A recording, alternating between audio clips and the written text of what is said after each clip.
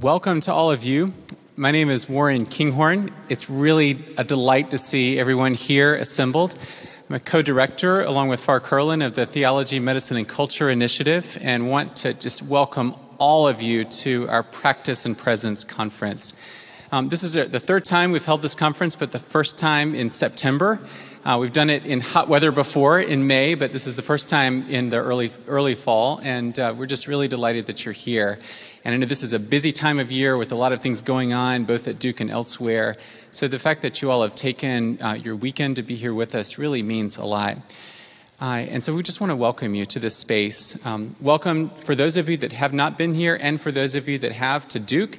Welcome to Duke Divinity School. Welcome to this space, Goodson Chapel. Welcome to Durham. We're glad that you're here with us this weekend. This is an academic institution, as those of you that are students here know quite well, but this is not an academic conference. At least it's not only an academic conference. We will be talking this weekend a lot about how, as those who are in some way related to healthcare, we focus our attention on those who suffer. What does it mean to walk well, faithfully, with those who are suffering and in pain? But this is a conference that's about more than ideas. As you might have seen in some of the material for the conference, we said we want to tune our eyes and hearts to how God is present in the work of healthcare. We want to engage scripture, theology, Christian history, but also other ideas, other things that we'll talk about tonight and elsewhere, open to how our imaginations and our practices might be transformed. And we want to grow in friendship with one another in the context of shared meals and conversation and prayer and worship. And perhaps mostly, we want to rest and reflect and respond to God's love for us and for our world. That's kind of a big agenda for 36 hours, but if even part of that is met, I'll be happy. And so just welcome here. We're really delighted that you're here tonight, and I'm really excited about our evening. I do want to, before I introduce a few people and then introduce our speakers for the night, I do want to say one of our participants has had a car issue and needs a ride to the Holiday Inn on Guest Road, which is a couple of miles north of here. If anybody's driving that direction after the conference, then find Rachel Meyer, who is somewhere. Rachel's right here. And just let her know that you're willing to do that. And the person who I'm talking about, we will make sure that you get here no matter what. I do want to just say thanks to a few people that are really involved with our program tonight and in the background. We've already thanked Rachel before, but I want to say again thanks to Rachel for all of your work, just kind of getting everything about this conference up and going. Carl Weissner is also here, who's our Managing Director for Theology, Medicine, and Culture in the back. And Rachel and Carl, as well as any of us here at Duke, are available to you for questions and other things throughout the weekend. And I want to acknowledge their really key central role in making this conference happen. Also want to really thank Amanda Noel and Paige Capes, who are in the back here. And thanks you so much for leading us tonight. And you'll be back in the morning, and we're just so grateful for you all being here with us tonight. So thank you.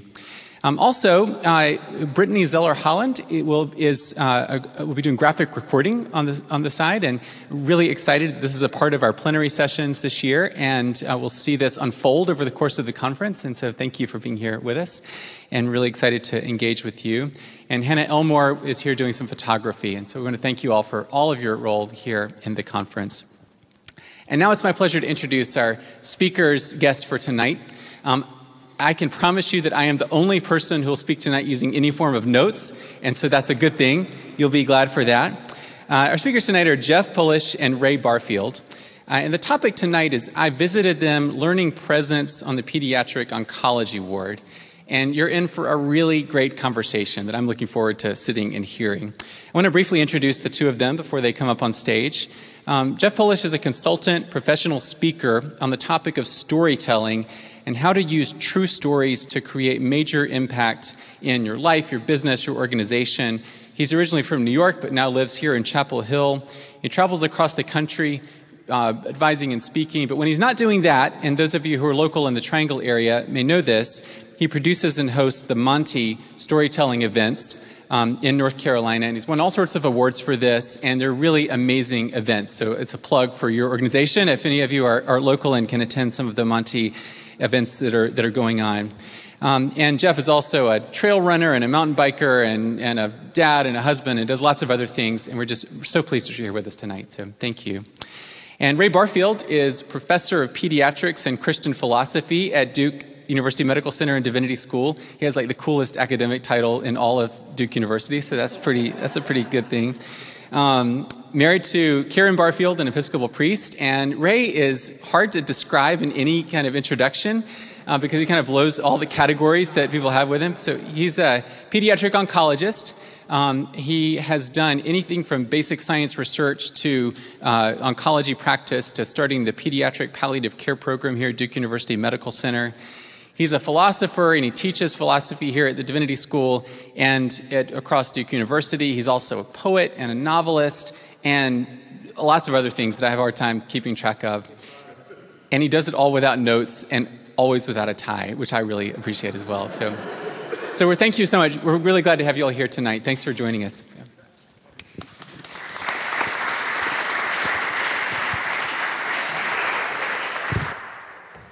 I wish I could watch her while she does that, but I'm going to behave.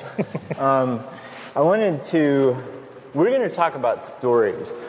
And I'll add to the introduction of Jeff that he is the finest storyteller I have ever heard and has more insight into what makes a great story, which means that he has an amazing insight into the things that fill our best stories and that grab our attention, which means things that are important to us, and things that matter to us as human beings, and things that hold up a mirror to us and show us things about ourselves that may be uncomfortable. They may be welcome. It may be a mix. And so being a master storyteller means having a profound curiosity and engagement with everything that shows up in human experience. Nothing is off limits. And that means some pretty uncomfortable things show up. I'm thinking of your weekend in the shape of a story. And you never begin a story with, and they lived happily ever after. It's just not how you begin a story. You begin a story with a problem, with a conflict, with trouble. Something's wrong. So something's amiss. You don't come together to listen to a story that is only going to recite happy things when you have the word suffering in the title of your conference. You know that you're coming to talk about some very real things. Now, Jeff and I have had more conversations than I can count. I am very grateful for his friendship. We go all sorts of different places, and we come from very different kinds of backgrounds, which makes our conversations quite interesting sometimes. Now, this is specifically a Christian, divinity school, and this is a Christian conference. And I want to just say a couple of things about that, because we're going to talk about stories, and we'll see what emerges, okay? But I wanted to start by causing some trouble, if that's okay, Far. Okay. Yeah, you'll notice he didn't say it's okay. Anyway, there's not much he can do because we're up here already. So as we were singing the songs, there's some very beautiful, very wonderful things in here. For example, here's a verse. When darkness seems to hide his face, I rest on his unchanging grace. In every high and stormy gale, my anchor holds within the veil. My anchor holds within the veil. Now, where I want to suggest some trouble is by leaning on the story of Jesus at the point where he is suffering on the cross. And he most assuredly offers a very deep encouragement to the person suffering next to him when he says, "Today you'll be with me in paradise." But not everything he says from the cross is, "When darkness seems to hide his face, I rest on his unchanging grace." What Jesus says is, my God, why have you forsaken me?" So there's something complicated going on here. Now, as Christians, we know that what happened on Friday was not the end of the story. But the story of Jesus' death and resurrection is one that happened along the same timeline as the story that's going to unfold among you as you think about these difficult issues. And I can assure you that Friday was a troublesome day. It was a dark day. People were afraid. People were bewildered. They scattered. They lost their faith. They ran away. They wondered, hey, we were following this guy, and now look at him. He's dead. So I think that if we're going to honor what actually shows up in the midst of suffering, and if we're going to come to deep and abiding responses that have integrity from inside the Christian community that's present here, I think we're also going to have to be willing to spend some time with the uncertainty and the disorientation that many, many people who are actually suffering experience. And if we're not willing to dwell for a time in that uncertainty, it may be very difficult for us to show up with integrity, with true presence in the room of someone who's suffering. But I think the thing that this conference will move towards is the idea, the profound idea, that this is not the end of the story. There's more to the story. So I just wanted to frame this briefly before we talk about stories. And we're not theologians, and we're not even going to pretend to be. You know, sometimes I pretend to be, but it's just for fun. But I'm not going to tonight. I'm not even going to pretend, because there's some actual theologians here.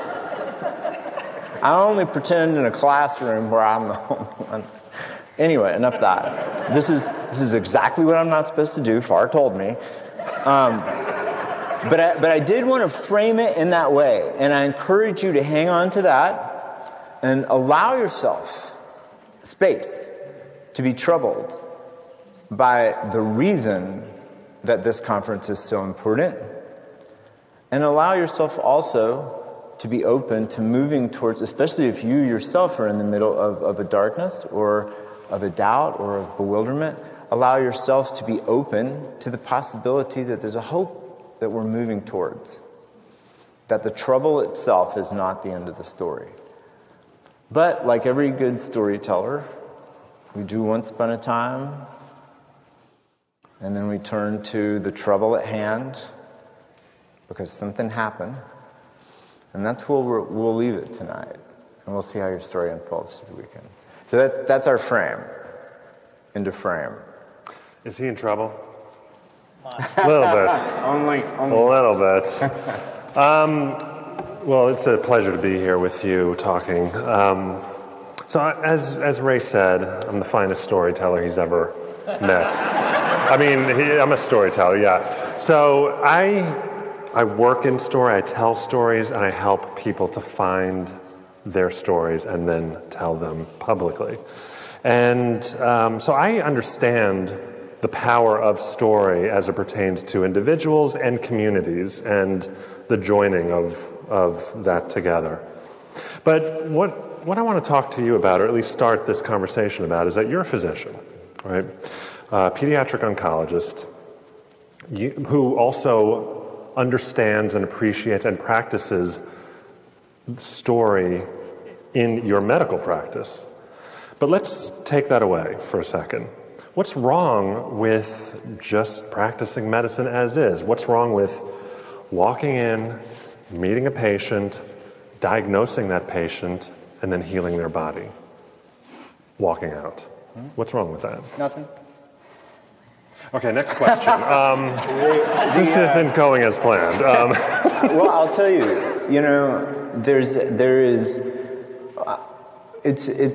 so when someone does do that, they're doing an important, good service to someone. And it's in the same category as the outstanding service that my mechanic does with my car. I take my car in regularly, and I love the mechanics that I work with. They're local, they're in Carborough, we have a relationship. Our conversation doesn't go terribly deep, but they do important things to my car, like make my brakes work, keep my wheels going round and round. And that's important. I think that if the human body and the human experience of a broken body were in the same category as a car and the experience of a broken car, which may be accompanied by some frustration, by the time, there's little things that can be accompanied with it. If it was in the same category, it might be perfectly fine to come in just like my mechanic does. And I have no gripe with my mechanic. The problem that I have with that approach to medicine is this. And I don't believe that I'm making some kind of universal statement. I think that I'm making a culturally embedded statement. Because in our society, at least, we have, over decades, built up the reputation of this thing that we call medicine as the place you go when things happen to your body, when you become sick. The place you go when you're having a baby, so a new life is coming into the world. The place you go when you're injured. It's the place you go when you have overwhelming depression or anxiety or schizophrenia or something else that's disrupting your mental health. We've set it up as the place that we go when we experience profound losses. And the reason that I have a problem with people approaching medicine as a mechanic is not that the mechanical parts of the service aren't things we should do well. And it's not that they aren't themselves valuable. It's just that our experience of our bodies and of their brokenness is very, very different than the description of what's happening to the bones and to the flesh and the sinews, to the molecules. My experience is very, very different. If I'm going to walk into a hospital where all of these experiences have been brought together under the auspices of some kind of authority that we have, some kind of authority to speak into these situations, and if we have put up signs that say that because I have MD on my badge, I have a special place in the room when these kinds of problems arise and you bring your loved one in to see me, and you have an expectation that I'm going to respond well. If I'm set up to respond to these kinds of complex experiences of illness, which are very different from the physical description of illness, but I am utterly unequipped. I have a front row seat. I have an invitation. I have assumed the mantle of authority. And I've walked in the room with no competence to respond to the truth of the room. And so I think the way that would tie into our theme of storytelling, and the reason, honestly, Jeff, that storytelling, the more we talk and the more we think about these things and teach classes together, the more storytelling has become my placeholder for what is central to the practice of medicine, with everything else in service to what emerges in the course of storytelling. The reason is because almost everything that I talk about in terms of my experience of loss, my experience of fear, my experience of hope, if we're making a decision and I'm trying to tell you how things are ordered in my life, what matters to me most. I may not be choosing between a good thing and a good thing. I may be choosing between a difficult thing and a difficult thing, and you must understand something about my story in order, as the authority, to help me walk that path. So to have spent no time developing a competence in storytelling seems to me negligence. And it seems to me, as our ICUs fill up with people who have not been offered a chance to think beyond the mere mechanical response to what's happening in the body, I believe that it's malpractice to be unable to negotiate a story or to recognize when the elements of a story are the most important thing happening in the room right now. That they're the most important determinant of how a decision is going to evolve. And that's frequently the case, and especially in high-stakes situations like intensive care units, where end-of-life sorts of things come up frequently. So I think that it is understandable why people neglect this, because I believe the system as a whole, including the entire education system and the way that we remunerate and the things that we hold in high value, the entire system has neglected this aspect of suffering. And so if we come through as medical students and nursing students and PA students, maybe it's not surprising that we have not been offered the tools, that we have not grown, that we've not matured in this area. Maybe it's not something that we would simply point to an individual and say, oh, you ought to be better at that. Maybe this is a systemic thing. But in any case, I think it's still unfortunate. And the one place where I would say that an individual holds responsibility is if they have decided that they simply don't care about that aspect of experience. To me, that is either a sign of a kind of spiritual or psychological maybe immaturity, or maybe a certain kind of smallness of worldview. It may also be a sign of moral injury. It may be that someone has come to a place because of the nature of their training. And this training that I'm talking about, this is 80 hours a week for 10 or 15 years. That's a lot of training. That's a lot of your conscious experience for a decade, right? So it may very well be moral injury. This is another thing that I hope y'all are able to talk about as you wrestle with why this is such a problem these days. But that's why I think there's a big difference between simply walking in the room and treating things the way that my mechanic does, and walking in the room and actually being able to see the truth of the room, especially as high-stakes decisions come your way and you're asked to be a guide. You know, and you heard me tell this story, actually, in class. So we teach a class together called Storytelling in Medicine and Health.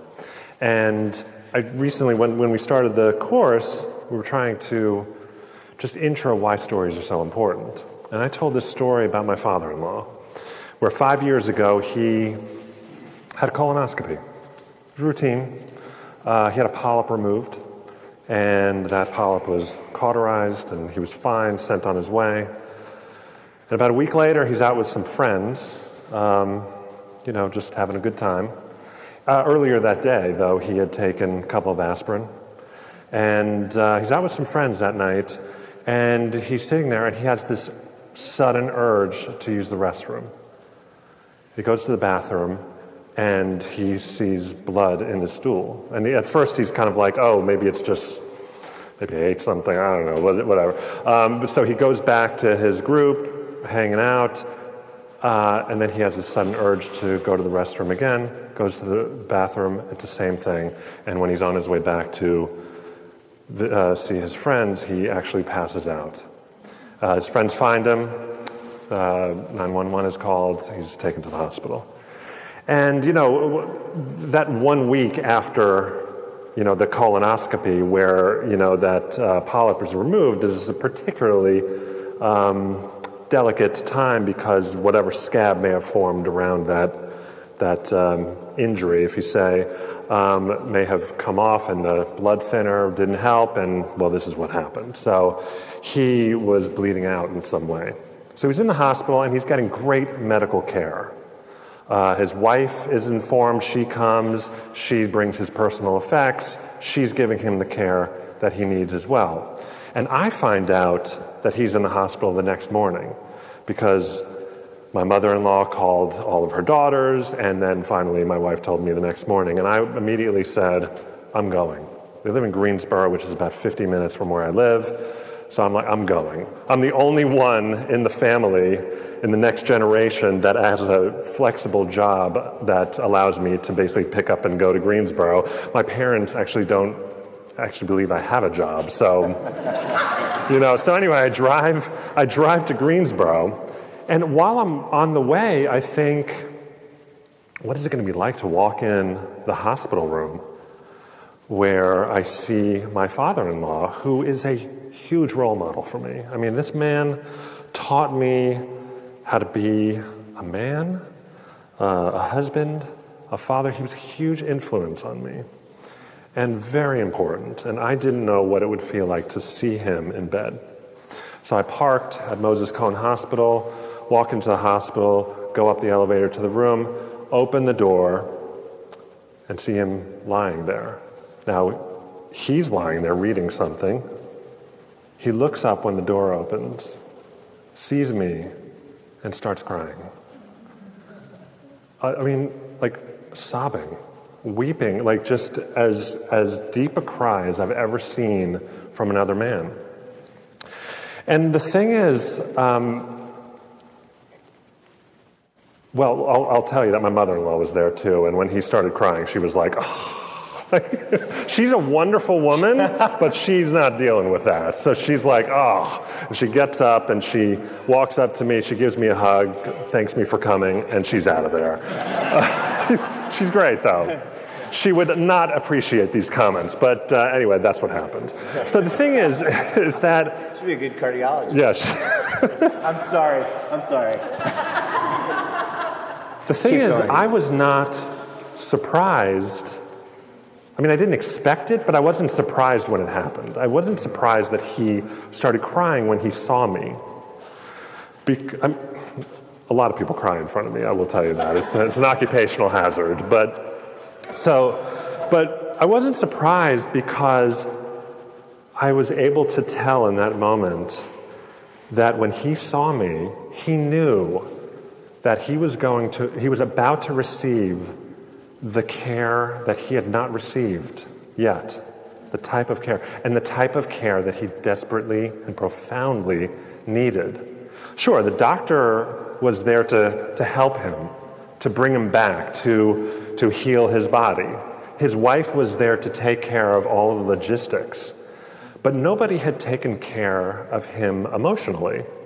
And when he saw me, like he knows me, like he knows that I'm a sensitive listener.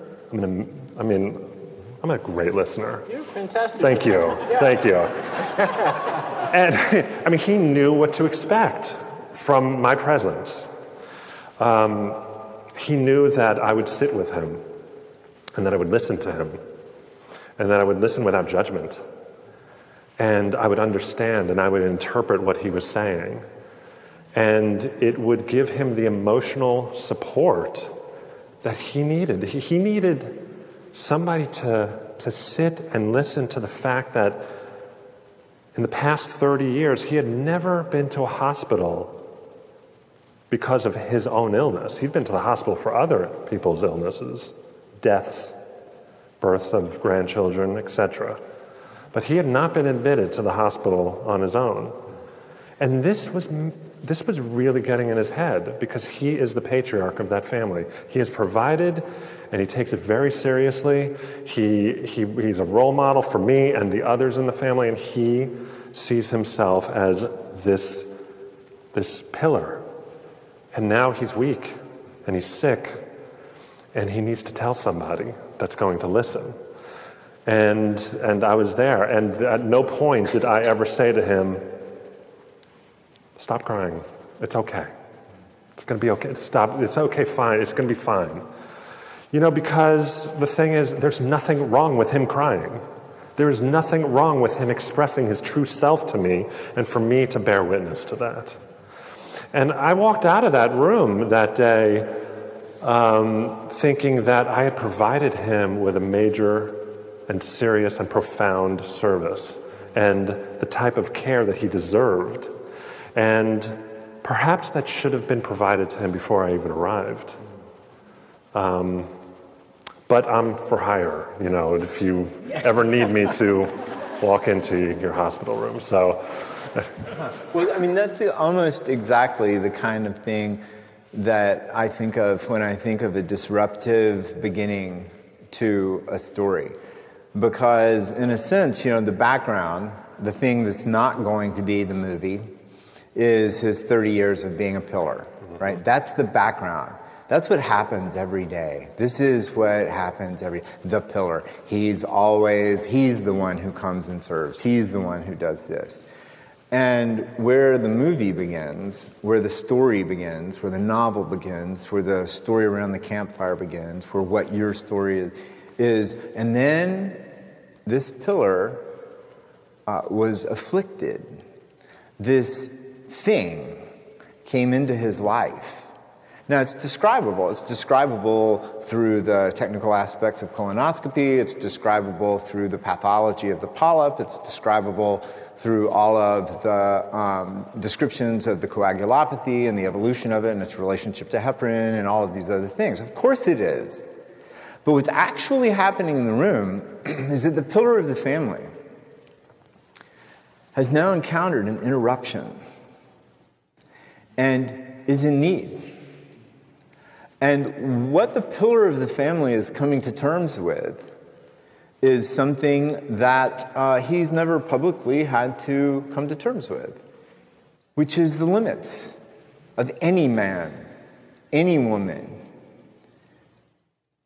And coming up against these limits is kind of self-knowledge that can be difficult to embrace.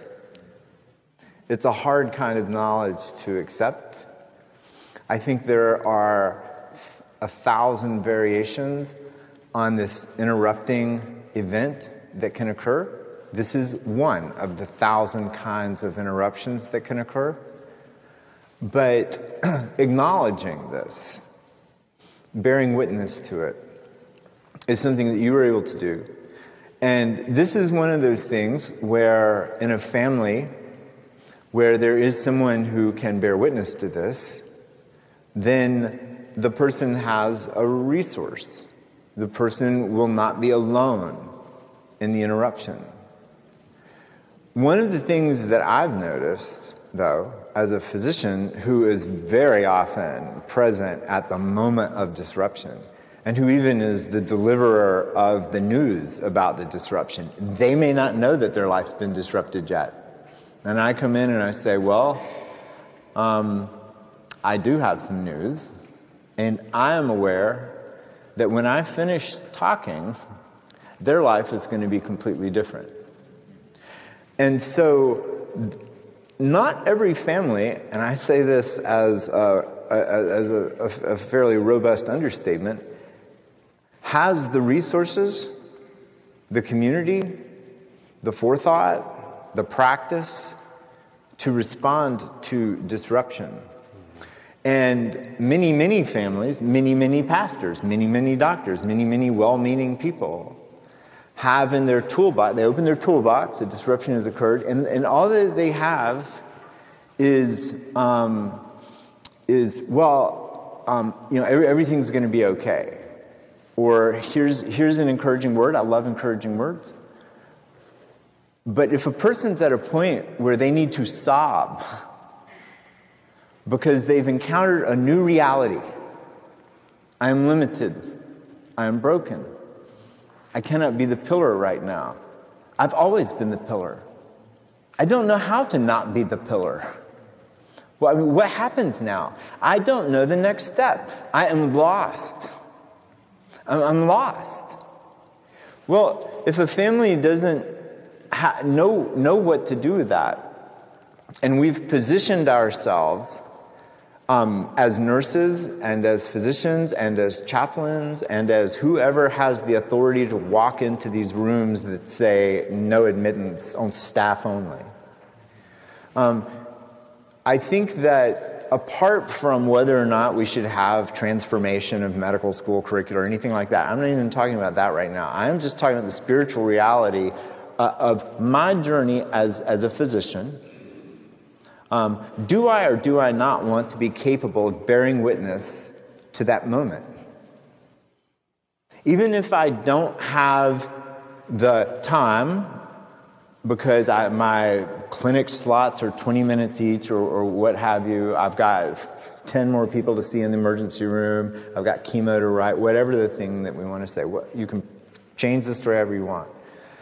But in a moment, do I want to be the kind of person who can recognize that there is another thing in the room besides the pathology information about the polyp, besides the description of the coagulopathy, besides the technical aspects of the colonoscopy? To fail to see that in this room there is an important event occurring. It matters in the life of this person. It matters in the life of this family and this community. And if I cannot see it, then I am failing to see something important. Well, I want to be the kind of person who can see that. But one of the problems with becoming the kind of person who can see that is that you then have some obligation to respond to that reality. And so I want to become the kind of person who has wisdom in the area of responding to that reality, having seen it. But that's hard. And that hardness is part of the trouble that we want to sort of put out there for y'all to continue to ask the question, well, okay, fine, but how? Well, that's a good question and an important one. So that's exactly the kind of story I'm talking about, that disruption, right, that brings this entire conference into focus for me when we ask about the question of, okay, presence. What is presence? What do we even mean by presence concretely? Yeah. And so, you have spoken a lot about physicians and the mental health of physicians in the practice. And you have cited a figure that says that 50% of doctors report significant amount of burnout in their profession, which means that they're not happy with their profession, with their jobs.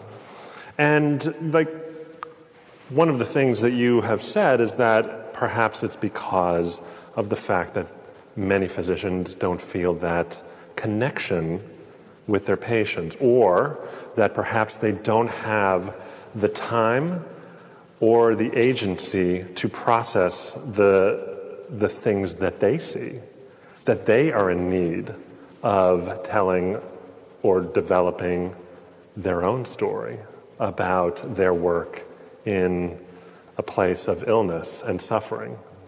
Is that how you see that issue of burnout?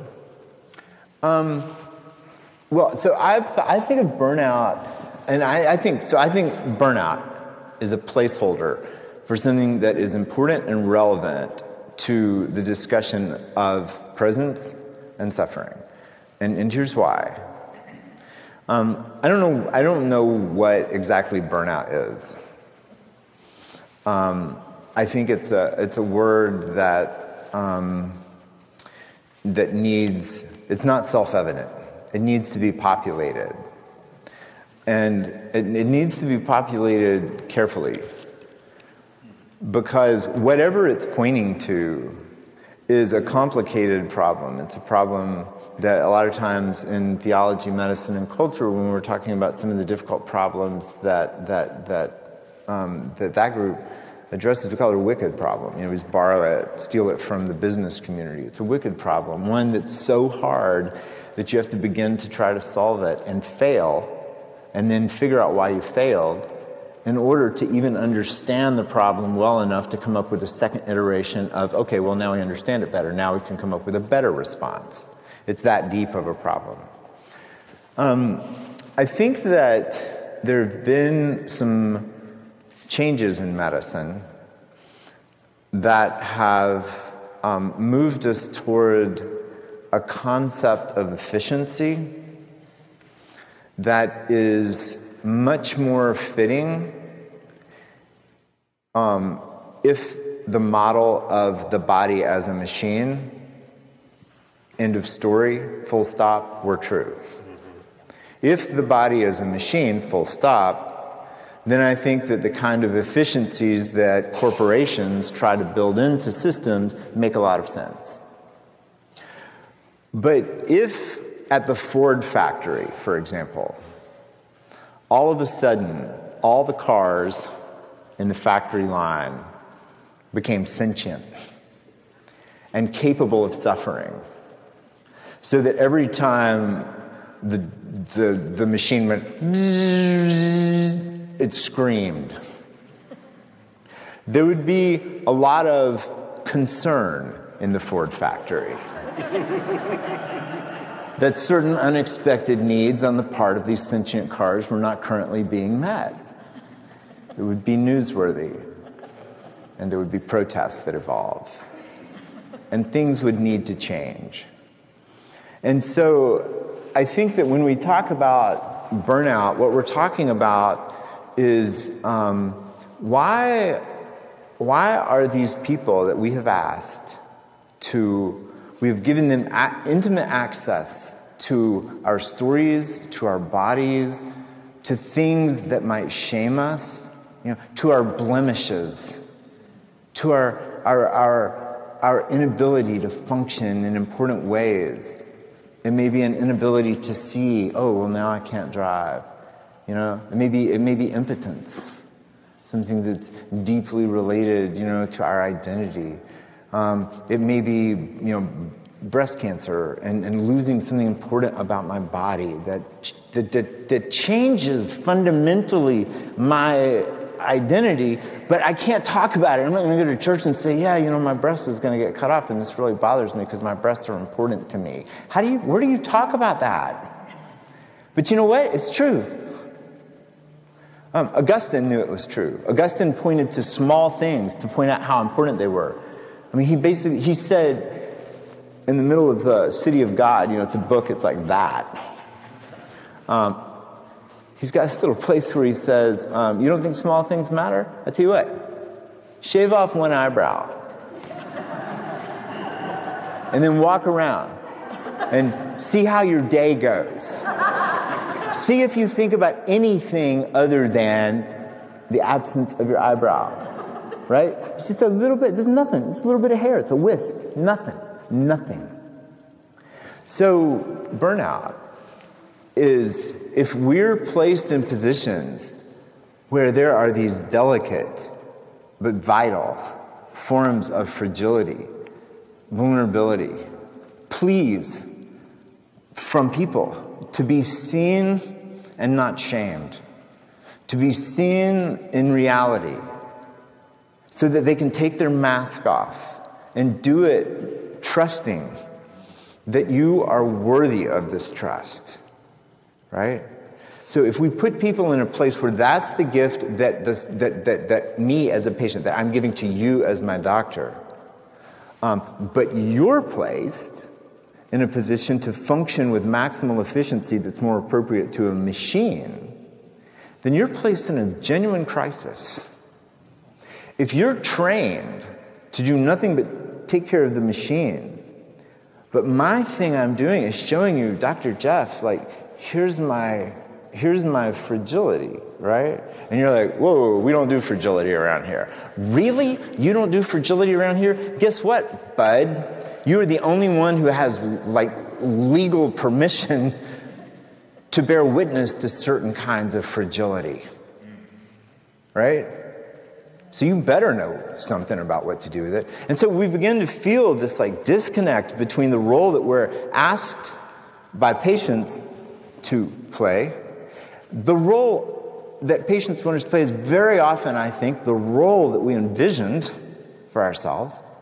And then we find ourselves 10 years down the training in an institution that has a completely different set of priorities, that fit a completely different model of the world, a machine, mechanical kind of view of the world and of the body.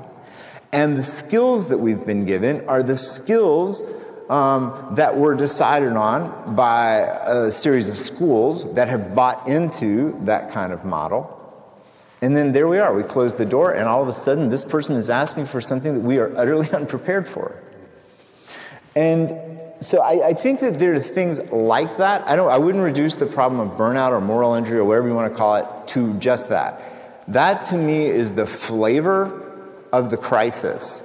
And the reason I say it's so relevant to this issue of suffering and presence is that I think it's these kinds of things that break my radar so that I can't pick up the signals in the room. It may be that, and I learned this from social workers, nurses, and chaplains whose radars are working and who apparently have felt or sensed or seen or heard something in the room that I just missed. And when they get to know me, they know that I invite critique and that I want to know if I have missed something. And many of them have taken me up on that offer. And so I've been on the receiving end of quite a bit of criticism. But it's been so helpful, painful, but helpful. And it did, 10 years ago, lead me to a different kind of question. How can I repair my radar? How can I acquire skills that I don't yet have so that I can respond when I pick something up? I believe that if we addressed more of those kinds of things, that we would be at least on our way to addressing this issue of burnout. But I think we would also be on our way to addressing the kinds of questions this conference is asking. So how do you walk into a room where there's great suffering and establish presence? How do you find the courage to remain when you have no words to say, no idea how to fix a thing, and where your first inclination, until you gain a maturity in this, is to leave because it's uncomfortable? I think that both of those things will be answered like side by side. Does that make sense? Yeah, absolutely. So, as a non-physician but friendly and friends with one, this sounds so familiar because the world that I live in is, most of the things that I do in this community is I gather people just like anyone in this room, and I listen to their stories, and I help them to interpret the things that they've been through, and I train them to deliver that story in a public forum in front of a room full of hundreds of people, strangers, right? So you've got this person standing on a stage telling a story that reveals so much vulnerability, so many dark moments in their lives, some very funny moments in their lives, but also things that they've learned. And talking to a room full of people who have no idea who this person is. They didn't come to see this person. They just came because they felt compelled to. Like, people are telling true stories about their lives. Like, what? So they show up, and all of a sudden, the story that they're hearing and listening to is familiar. In fact, they see themselves in that story. In fact, that is their story. There is this transfer. What was once yours is now mine, mixed with the context of my life experience. And the mission of the organization that I run is we create community through the telling of stories. And that happens every single night, where all of a sudden we've produced this program with a number of storytellers, and people come up to me and they say, oh my God, like, I didn't know what I was coming to, but thank you so much for this. But the thanks to me is the minor part. The thanks to the storyteller is the bigger part, because those are the people who are connected. They don't really know each other, and yet they do know each other. And the thing is that in this day and age, with technology and social media, we're connected, Instagram, Facebook, all this stuff. Like, it's amazing to see your Disney photos. Love those, by the way. And, like, that's incredible. But, like, is that real connection? Do I really know your story because I saw those photos? No. And so people are compelled to show up to this event where things get real, right? And the connection that they feel is not just nice and lovely. It's a necessity. It's a lifeline. This connection between two people, actually one person and then hundreds of people, but really two people. It's so essential to our very being. Doctor and patient, there is a required connection that should be there, but oftentimes it's not. And I think that both sides lose, it seems like to me, if there is no connection there. And, the other thing is, going back to the doctor question, and we've talked about this quite a bit, is that what does a physician do when the outcome with their patient is not favorable? The child that they've been treating dies, and then it's off to the next patient. And you know that. You know this situation. What is a physician to do? Where is the processing? Where is the generation of your story, figuring out what just happened? Because a story is actually not what many people think it is. A story is not just what happened. It's what it means. What does it mean to you that you lost that patient? And do you have the opportunity to process that loss? Well, yes. No. Yes. No. Yes. Thank you. I'm a philosopher, and we value clarity.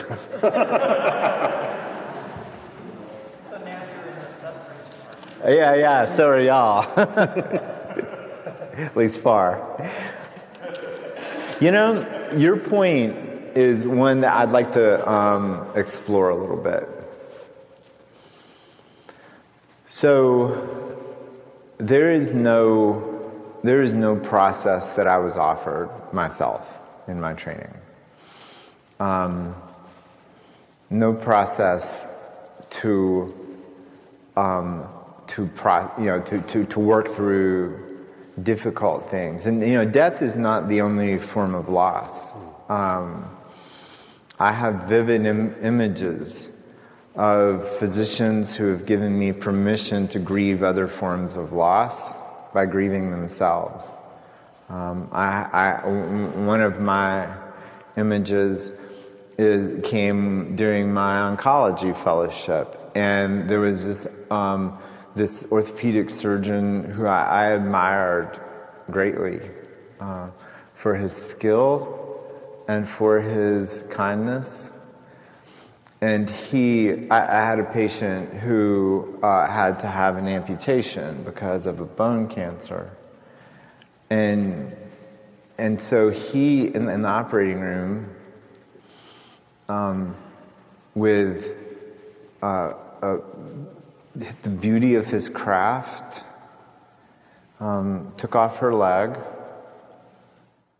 and sewed her up and did all the things that he had to do to prepare for prosthesis and to make that process good. So he was thinking ahead, thinking very much about bones and skin and articulation and angles and those sorts of things. And when he had finished, he went and he leaned against the metal table that was up against the wall, and he lowered his face into his hand, and he began to weep.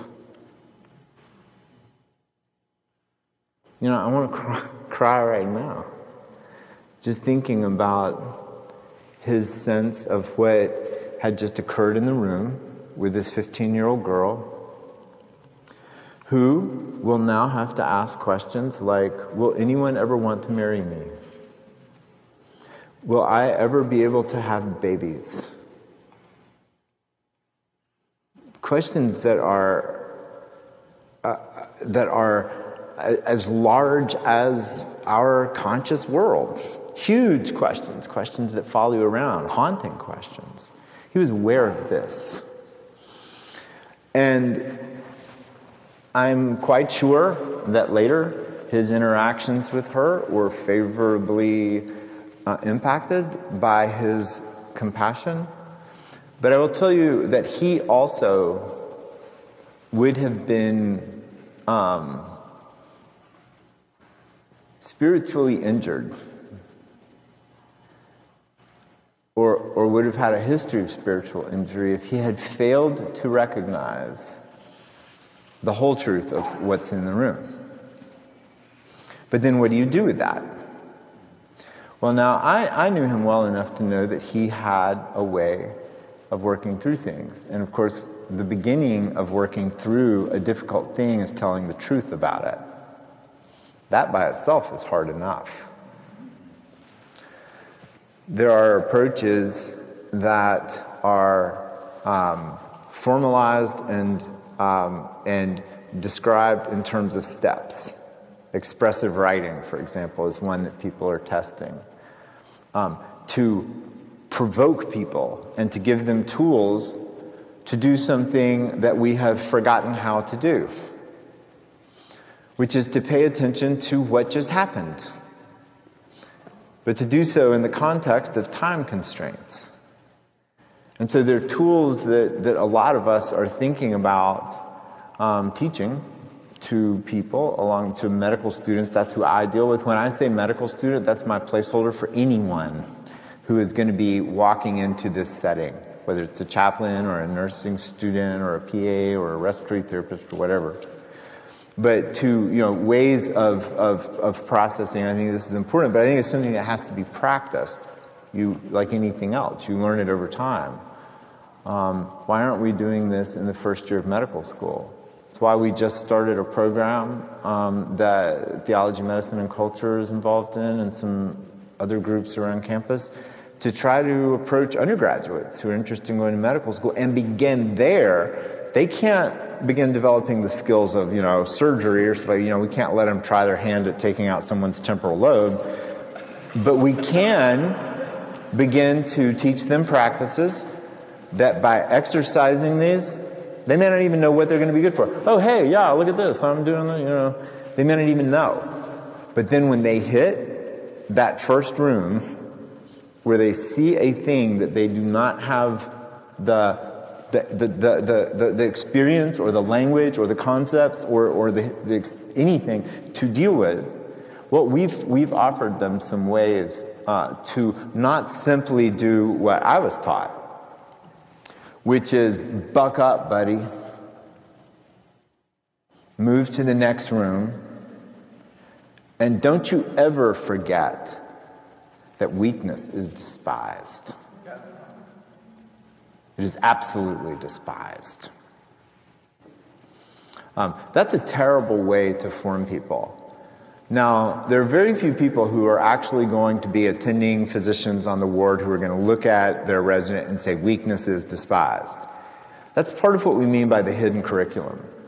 It's the thing we don't say explicitly, but that is nonetheless profoundly formative of the way we view ourselves as people, the way we view our interactions, and the way that we view the people that we're caring for. And as you can imagine, if part of the hidden curriculum is that weakness is despised, and that processing these things, or weeping, or what have you, is a manifestation of weakness, well, it's at least worth a conversation whether or not someone who is formed in that way can be trustworthy when they walk into the room with someone who is weak, vulnerable, sick, not on their A game, in a gown. the vice president of Company X who's laying in bed with a Foley catheter or wearing Depends for the first time.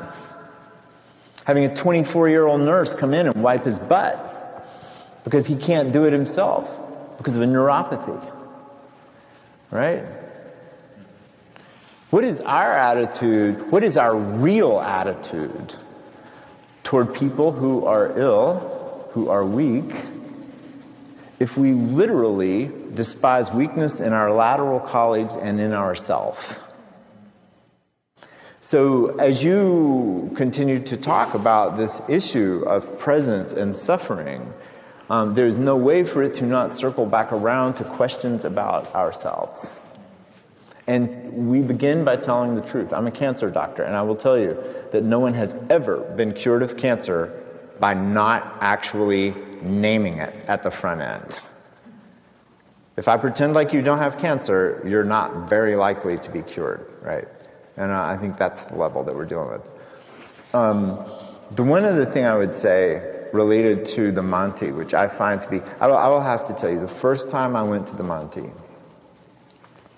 someone said, basically they said, hey, would you like to pay $20 to go to this place so that you can stand and listen to 5 strangers tell stories?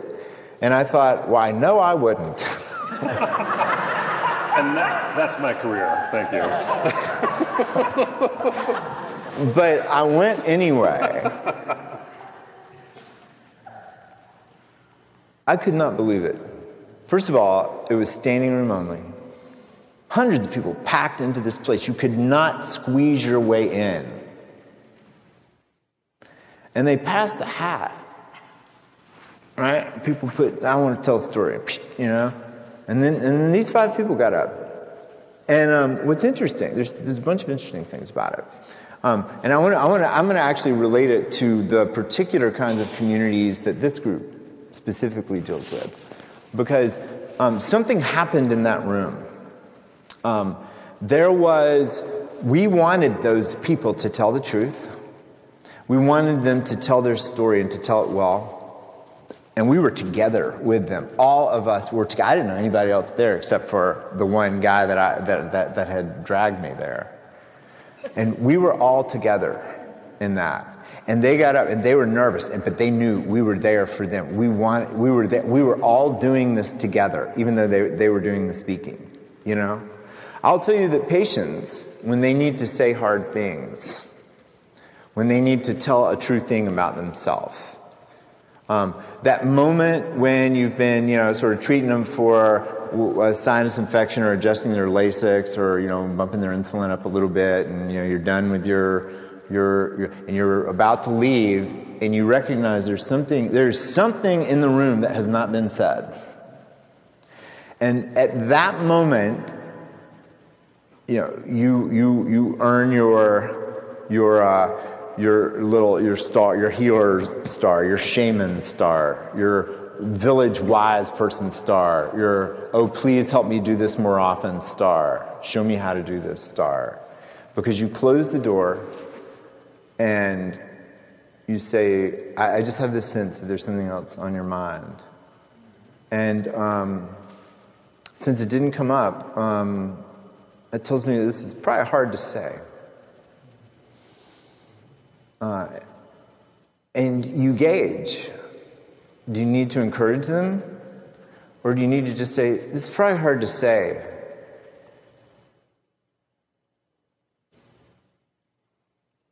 Just wait. Until they can find the courage to say it. So by thinking about presence in a way that incorporates even the subtle feeling that changed in the room for those 5 seconds that I was just silent, right? Whatever that was, taking things like that and saying, okay, well, let's pay attention to that. That is a way of shifting culture so that maybe medical culture can learn something from the culture at the Monty, where everyone is together saying, we're here. Yeah, tell us your story. The other interesting thing about the Monty is that you have this this hippo sound that starts going off when you hit the end of your story. Farr has thought about using it whenever I'm asked to talk. Exactly. And the important thing about it is that your stories are about God, abortion, death, sadness. I mean, you go after the hardest things that humanity faces and say, we're telling a story about this. This is our theme. And you put a time limit on it. And very often, people would say, oh, but this is like the most important thing ever. How can you put a time limit on the most important thing ever, But there is a reality that time is limited. We can only stay awake so long. So limits are okay. That's something I learned from the Monty. A lot can be done in a short period of time if you have a certain wisdom and preparation about how to use that time. That's a thing that we could think about in a very different way than the kind of corporate efficiency oriented towards maximizing time in order to generate high numbers of RVUs. We could think about how to use time the way the Monty does. We don't have to have a hippo sound, but we can certainly have the nurse who's like, bam, bam, bam, Ray, you've got 5 more patients. I have that all the time. I need that. So learning how to do that, that's a skill. Another thing y'all could talk about. Because that kind of practical skill is a part of practicing presence in the middle of suffering, given the reality that I also need to go home and eat dinner. That at some point my spouse needs to see me. That I need to go to sleep. That you have things to do. Yeah, you've got cancer, but guess what? That's not all you're doing. You don't just sit around having cancer. You also have to do stuff. So I've learned, so the last thing I want to say about the Monty that I've learned about that I think is really interesting, I think the church could learn a lot from this, because that's where a lot of people, I think, in this conference, they have one advantage over the Monty. Now you have hundreds of groupies, who just follow you around, and I'm aware of that. And actually, that is people recognize each other, So there are the regulars. But at church, what's interesting to me, and it's a place where I think the church hasn't used this very well, but we come together every week, in a storytelling venue, and we certainly tell the story, and we sing hymns about the story and things like that. But I'm just wondering if there's another thing that you might talk about as the story continues for these 36 hours, from Friday to Sunday, as you move towards the last part of the story, right? Is the question, well, are we using our Sunday mornings well? We certainly need to ask questions about whether we're using our 15 minutes in the room well. That's what we've been doing, as we talk about burnout and the importance of stories and decision-making and so forth. But I think the question could be asked about Sunday morning, too. Are we connecting links that are actually leading us over years of practice as a community to know what to do?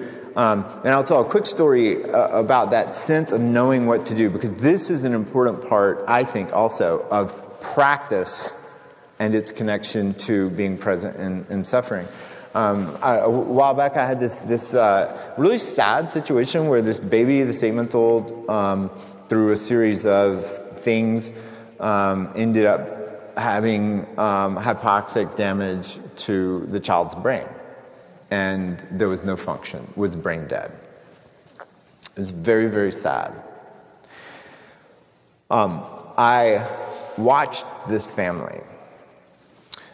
This family, who was Latino, knew what to do. Now, the agony was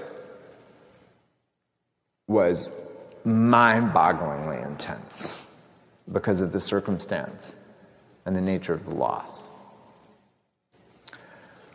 But they had their community in the room as they moved towards decisions about withdrawing the ventilator, about organ donation, about things like that. They were Catholic. They had their priest in the room. And they had all the children of the cousins and the other family members around the bed where this little baby was, and they were all coloring. While the priest spoke words from out of their Catholic tradition, from out of their story, that were important words to speak in that setting. And then they made the transition to organ donation. And as I watched them, there was a lot more that happened in there that would take a long time to tell. But as I watched them, I thought, that's what a story-shaped community looks like. That is what practice will do, where it doesn't take away the sadness of the situation. It's not something that sort of is a quick fix that turns everything into happiness by any means. The sorrow is in the middle, but the sorrow has a place, right? They know how to gather around and they know the story to tell. It was really something to watch. So I don't know, it's just a question that I have for people who are thinking in these kinds of communities. So we can have this conversation for hours, and let's do it. And we will continue this on our own, but I'm curious if anyone has questions for Ray or me or... I think one of the most important things in residence, and I can't remember if you taught us this in nursing school or not, but I know they taught us this at St. Jude's, which is where I started my career, is that you not only need to listen, but you need to sit down. Because when you are standing, you are indicating that you are on your way out the door and that there's simply a blip in the radar. When you sit, you have their full attention. And I find that when I go visit parishioners, I'm a parish nurse, and when I go visit parishioners, I walk in the room, I greet them, and I sit down, and I get comments. You know, I like it when you visit. The pastors don't sit. They're really busy. And so part of that listening needs to be sitting, even if it's only for 3 minutes. Because then you're on their level, for one thing. You're not looking down on them in the bed or wherever they are, but your face on. And I agree, we haven't been teaching this. I think nurses started teaching this before MDs did, no offense intended, but I saw it in my practice. But there is a gap, and I was thrilled tonight to plop myself down at a table full of pre-med students, introduce myself and hear their stories. Because they were all sitting together without the intergenerationalness that I saw everywhere else, so I stuck myself in. But as far as questions go, I'm totally unfamiliar with the storytelling program that you had, so I want to talk to you later. Oh, okay. Can I add something about the sitting part? So that's a great example. And there's a play. So this is once again. I think there's 100 things like this that I would encourage y'all to talk about. So take sitting. So there are things that show up at the level of technique, and that's very useful. And so I can tell a medical student, hey, you know what? When you go in and you're talking about something difficult, why don't you sit down? And then they'll sit down, and the effect will be better because they're sitting down.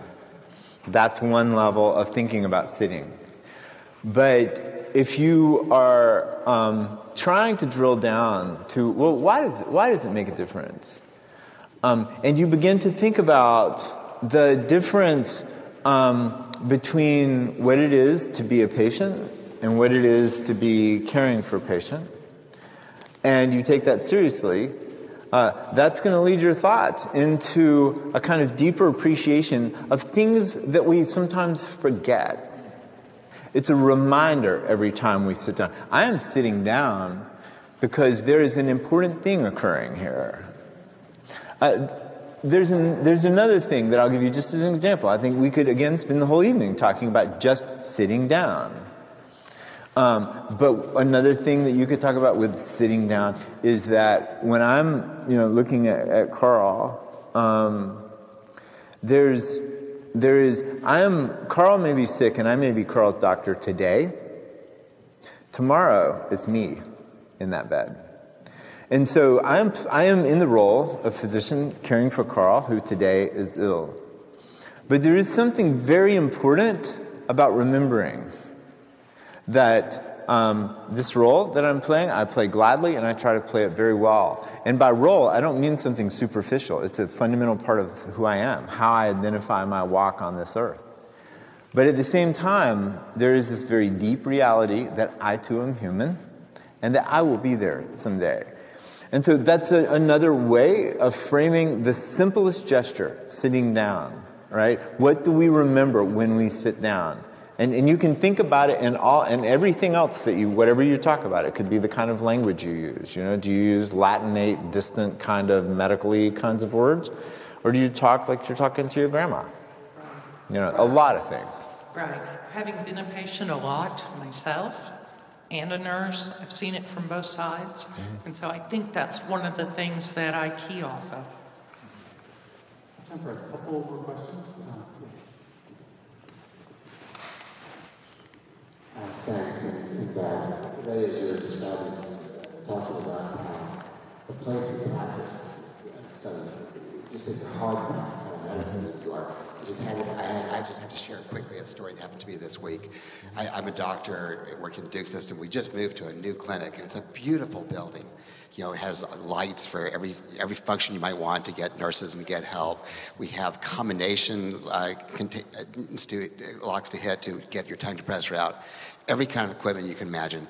My fifth patient of the day was a child who had come from a distance, brought by his grandmother.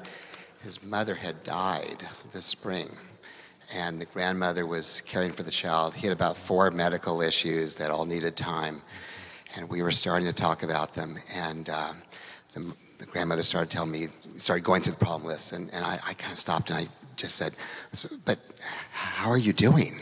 How are you doing?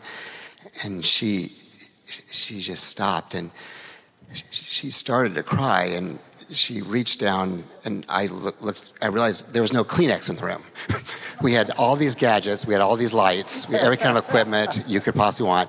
No one had thought of putting Kleenexes in the room. And we got like this washcloth. But it just, you know, as this building was being planned, you know, for what is the work of doctoring, Kleenexes were neglected, which are used in my clinic about 3 times every clinic. Absolutely, I know. And given the kinds of situations that I know about your clinic, and I know you have that. And that's another great question about presence and suffering. You know, because we're in the problem stage tonight. So what are the actual obstacles to doing this? Like to actually getting it done? And, you know, if there's no chairs in the room, it's very hard to sit. I have sat on the floor. I drag chairs in, but you go around this institution, our institution, and it's very hard to find chairs. There's, but it's the same institution that forgot to build a morgue when they, and so those are clues, right, to what is our institution? Those are clues to the kinds of questions to ask. To be as our good friend Jeff Bishop calls himself, a friendly critic, right? Oh, you should have built a morgue. I wonder what that says about your design, that you built no morgue. What does it say that there are no chairs? What does it say that there's no Kleenex? And these seem like small things. Well, they are small things, just like sitting down. But if we pay attention to small things and actually spend time, stop and spend 10 minutes meditating about Kleenex. And you might find something through that that might become a small portal into a very large question about how you make it possible to do the thing that y'all are trying to do. This is real. If you're trying to answer the question, how do we actually do this? Mm-hmm. Last question. So nice to meet you. Talking about training on people. I don't think I needed it, but so I just started training a new nurse in our unit a couple weeks ago. 21, fresh out of college, small, beautiful, incredibly kind. This week we were intubating a patient, young, female, anal cancer. We had been with her for several hours. She had diffuse lung injury from one of her chemotherapy agents, and decision was made, we need to intubate. So she had been through a few intubations. I said, are you okay to push the RSI drugs? She said, yeah. I was like, okay, I believe you, I'm gonna be here. We went over the doses, it's medically safe. Patient was sitting up. She pushed the propofol, pushed the sux, pushed a little bit of neo, dropped the patient back. Patient's gown came up, and the scarring on her perineum was horrific. She was literally falling apart. And she just began to cry. And she was sitting there weeping with phenylephrine attached to the free-flowing IV. And the anesthesiologist looked at me and said, not the time. And he's right. This is not the time to have this sudden mourning, because her blood pressure was 60-something. We just pushed 70 a probe. So I, stepped in, gave the buncephenol, we finished the RSI. And afterwards, my charge nurse went up to her and said, we cry in the car. And later came to me and said, do you think she's gonna make it? And I struggle because no, you don't get to have an existential crisis in the middle of a rapid sequence intubation. It's not the time. But that's exactly the kind of person I want to work with. Someone who doesn't have to be convinced of the beauty and the import of the human person. Someone who doesn't have to be, taught how to value things other than blood pressure. I don't know if she's going to make it because she cried. I don't know how to train her to make it through an RSI. I don't know how to train her to hold it together in front of family and at the same time not bludgeon the sensibilities out of her. I think that is a fantastic, that's probably a great point to close on, and here's why. Because that's a problem. That is a problem. And it is a problem at every level. The experience of decision-making that led up to intubation of this patient with this horrific cancer. What happened in that process? The experience of this nurse encountering the reality of her scars for the first time in the middle of crisis. Crisis is a terrible time to adjust to things that require a kind of existential engagement, compassion, weeping, talk, processing.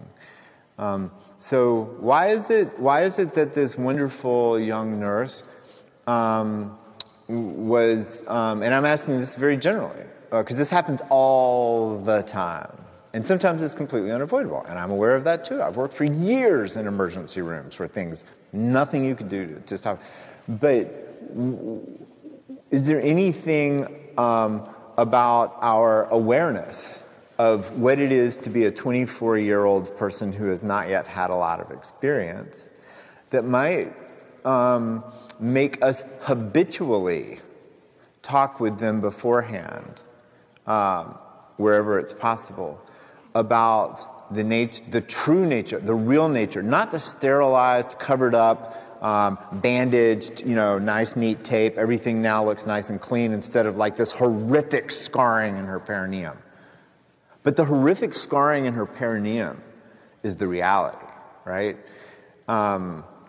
So how do we help introduce people to reality and introduce them to ways to grasp reality, even though we dress things up and make everything look clean, neat, and sterile, right? And then the other thing is, in that moment, I think it is a very reasonable thing to say, this is not the moment. But the corollary to that is, but there will be a moment subsequent to this. And to recognize that this person is in training, right? This is not you know what else it's not a moment for? It is not a moment to shame her or to tear her down. It is a moment to say, we have to do some things. This person's trusting us to do some things, so this is not the moment. But there will be a moment, and for her to know there will be a moment, and for the culture to become a culture where there are subsequent moments, where we will go to her, and instead of shaming, instead of questions of whether or not she'll make it, right? What happens instead is, that was beautiful. The idea that you were capable of experiencing such profound compassion and sorrow for her is very beautiful. And I also struggle with this. I'll tell you that with experience over time, one of the gifts that we give as nurses to our patients is that we learn how to see things that to the average person would be shocking. But we learn how to be present to these people without being distracted or diverted by this horrific deformity. We continue to see the person rather than the deformity. We become spiritually mature in our responsiveness to the human being in front of us, so that no matter what the deformity is, we learn what to do with that. And that is a form of what we call wisdom. And that is the wisdom that grows among people that we trust our bodies to, right? And so someone who just doesn't care is like, what do I care? It's just tissue, right? I don't want that person caring for me. But at the same time, I want someone to be able to push the propofol. I don't want them to miss the sucks. I want them to get the paralysis. I want to be intubated well, but I want to be cared for. So helping her negotiate this thing, obviously you people are here because this is hard to negotiate. It's not like it's obvious how to do it. And so she's already ahead of the game because she at least has the hard part accomplished. She can see suffering and feel. Now she just needs to grow this other part. So if she doesn't make it, it is not her fault. If she doesn't make it, it is because she was crushed by a system that doesn't know how to accommodate wisdom, right? We need to be clear on that. And then that's what y'all be talking about. Thank y'all so much. Yeah. Thanks.